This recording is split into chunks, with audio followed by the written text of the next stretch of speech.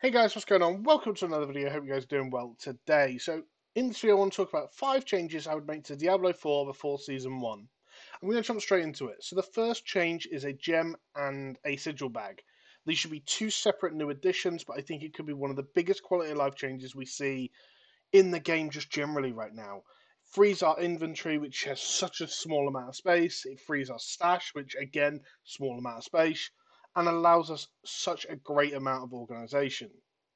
The second option is, or the second change I would make is an enchant item stat options window. Now, I don't know if I've described that very well. What I mean is, in Diablo 3, you could go to the enchanter, you could put an item in, and you could see all of the different options that you could roll on that item. Now you could see the range, what they could roll, and it was great. I mean, I could look at an item and go, okay, yeah, I know I can roll vulnerability on this weapon, or I can roll critical hit chance on this gloves, or whatever. And this is great. And for some reason, we don't have that in Diablo 4. And I think it's something that is a really minor change, but actually could make a really big difference for people who don't know what they can and can't roll on items. Uh, Third is a slight Paragon rework.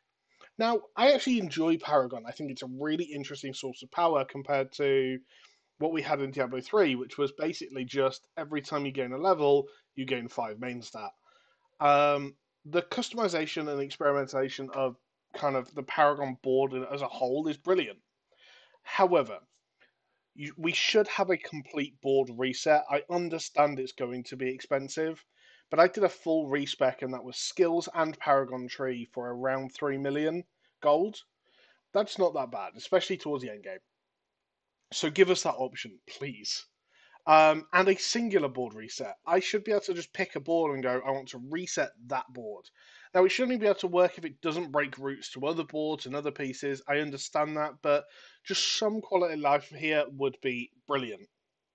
Now we get into the fourth and fifth. These are the wholly unrealistic but best case scenario updates. So the fourth is reworking the resistance system.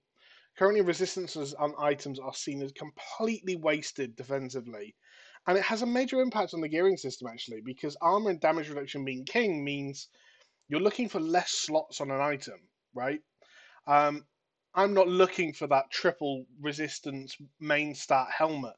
I'm looking for an armor helmet or a cooldown reduction helmet because I don't need to pick up these resistances. I can get rid of those. I can go for something more utility or offensive based. Resists allow you to target your defense by saying, I want to be capped on frost and fire damage, and I can go and target those defenses, and I should be very, very tanky against those. This would remove some of the offensive slots because you'd pick up the resists. However, I really like the idea that not being able to reach the maximum resist of all resists is good. I don't want to have just infinite tankiness. I like the idea of being able to kind of be a jack of all trades, have maybe 30-40% resistance to every resistance, or target them and go, oh, I want 100% resistance, 80% resistance, whatever it is, whatever that arbitrary number is, against certain resistances. So, as an example, let me take poison damage. Poison damage is one of the most frustrating damage sources in the game because you can just see it hitting you and there's very little you can do about it. At least with frost or fire or lightning, it's going to hit you and you know it's going to hit you and it's going to hurt, but you can avoid it, or you can pop a defensive beforehand, pop a defensive afterwards, pop a heal, then you're going to be okay. But poison, you can pop a potion and it might still take up the rest of your health bar. So that's my thoughts on that. And the fifth one is fix the XP. With the nerf to XP dungeons, we haven't really got a contender for best XP per hour yet, which I think is a good thing. I don't think it should be a natural, this is just the best, don't do anything else but this. But all of the XP per hour options suck right now. I am 98 in a bit, and my levels are taking a long time, and that's partly my fault, but losing access to some of these higher XP per hour options has really impacted that. Nightmare Dungeons should realistically feel the most rewarding. It's the hardest difficulty and the most investment. Helltide should be short bursts of high risk intensity in order to not risk dying to lose your soul cinders. and could be a decent XP source.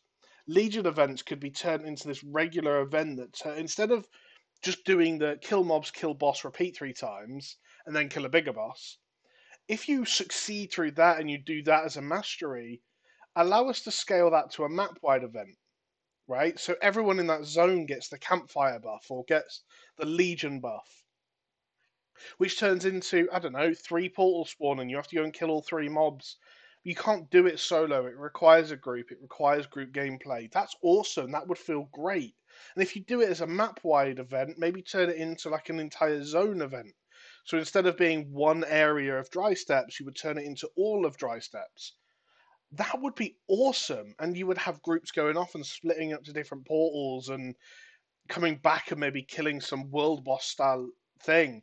Like that in itself, you could give so much XP for that. It could be quite a common event, but you would need good gameplay to get through it, and it would make the world feel alive. All of these are just random ideas, but generally the XP itself is the important part. There has to be a form of progression in this game, and XP is the way it works. And I don't like the fact that people are succumbing to the grind so early. Around 90 is when I feel like the grind should become a grind. Everything before that should just be natural progression. And I say 90 similarly to how I look at Path of Exile. Path of Exile is actually quite rare, that, well, not rare, but it's not necessary to hit 100. If I look at my power spike between 90 and 100, actually it's not been massive. I could easily be doing what I'm doing now at 90.